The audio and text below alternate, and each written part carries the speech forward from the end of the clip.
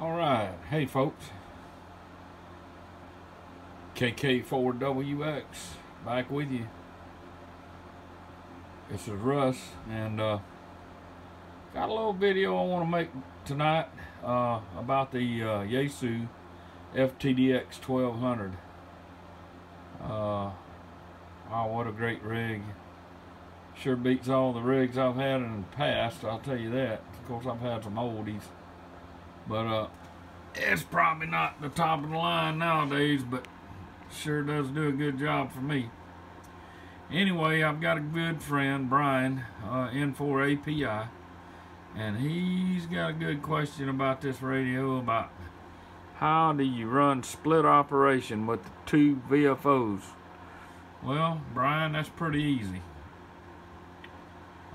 You know, the reason he's asking this, if you've ever worked any DX on CW, you'll notice, especially if the DX station is a well sought after location or country or whatever have you, it's going to be a big pile up, and he can't hardly hear anybody on the same frequency.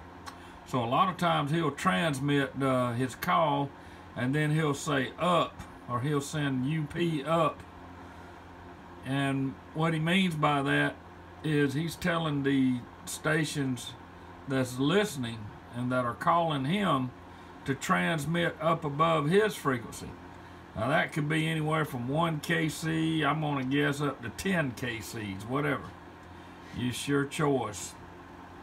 A lot of times you can watch the spotting networks, and somebody will spot him and say, okay, he answered me on, 2 kcs up or whatever, or +2 or +3 or whatever it was.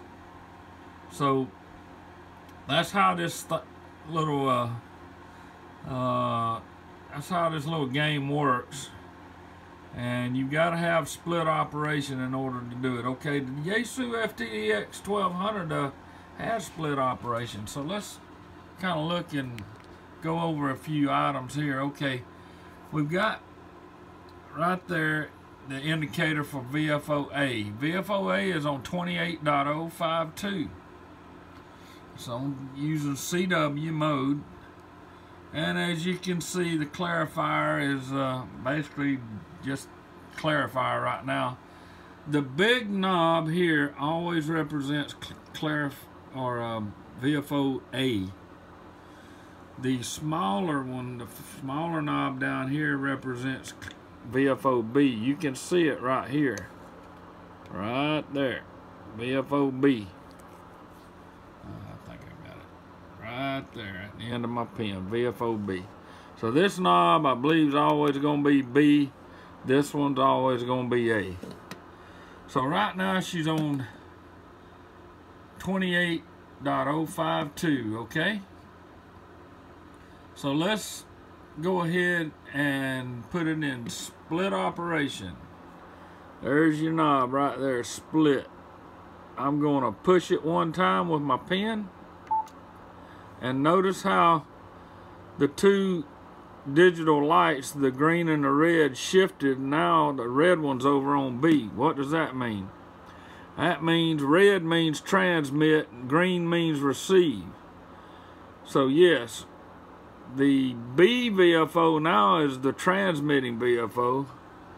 The A is a receive. Okay, A is still on 28.052. Hey, look here. Here we've got some other digits that just popped up. That's VFO. I can hold this thing steady. That's VFO B. VFO B's on 14.033. That's 20 meters. Wow. We don't want it there. What do? Right here. There's a little knob right here. This A is greater than B. Push it one time. It was pushed. Look at there. It put VFO B on the same frequency as VFO A is on. Just that simple. Now, I'm going to transmit. I'm going to bump this keyer right here. And it's going to, I've got my MFJ antenna tuner turned on, and it should, when I touch the keyer, it should make a few clicks and tune the antenna. There it goes, just that easy. Few clicks. That antenna tuner, if anybody's ever wanted an antenna tuner that is quick, that antenna tuner right there, the MFJ IntelliTuner, is model MFJ 993B. That's a good one. Well, folks, look at where the transmit frequency is. This is a true frequency counter, 28.052. I'm on a transmit.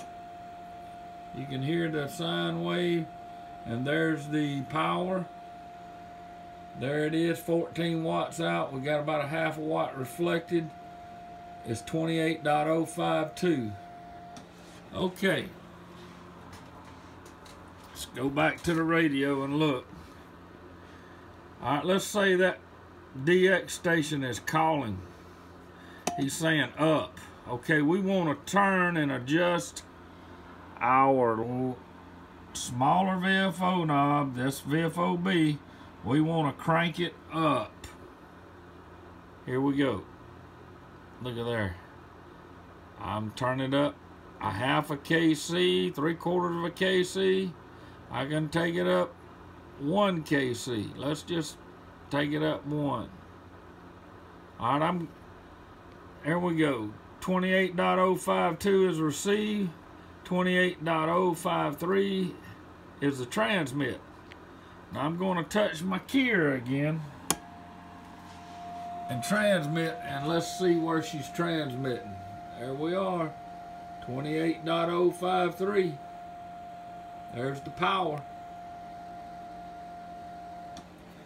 Folks, that's a true readout.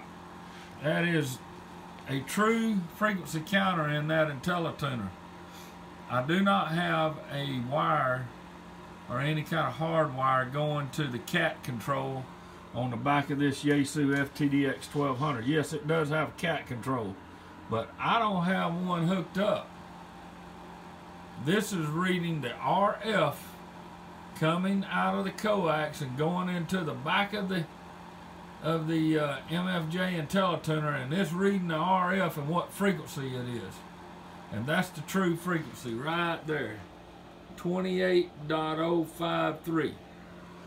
Alright, let's say the guy, you didn't get him there, you want to roll it up another kc, maybe 2. Let's go up to 55. There we go.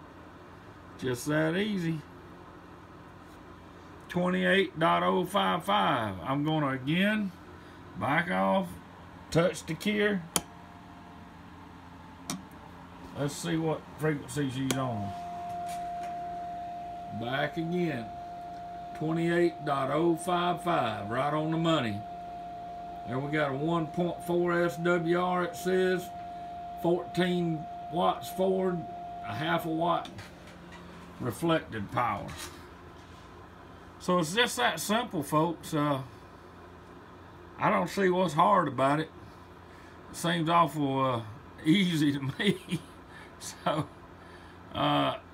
if you want to go up, however far you want to go up, I mean, just roll this knob. I mean, you could roll it to, you could roll it all the way back to the 15 meter band. I mean, it doesn't matter. You can separate the two.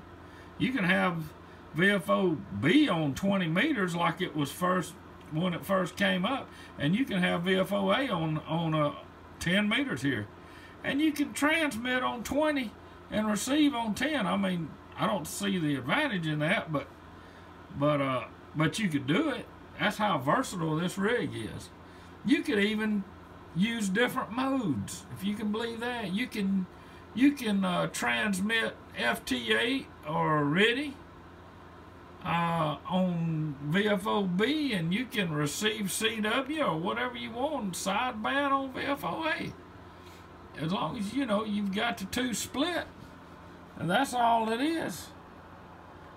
All you have to do is use this split button right here, Mash it one time, and if you want to equal out the VFOs, send whatever frequency A you want to send it to B, you hit this knob, and that frequency is going to change to this knob here. It's going to be on the same frequency. See, I can do that again. While I push this A equals B knob, I'm going to push it one more time, and you're going to see how the frequency is going to jump.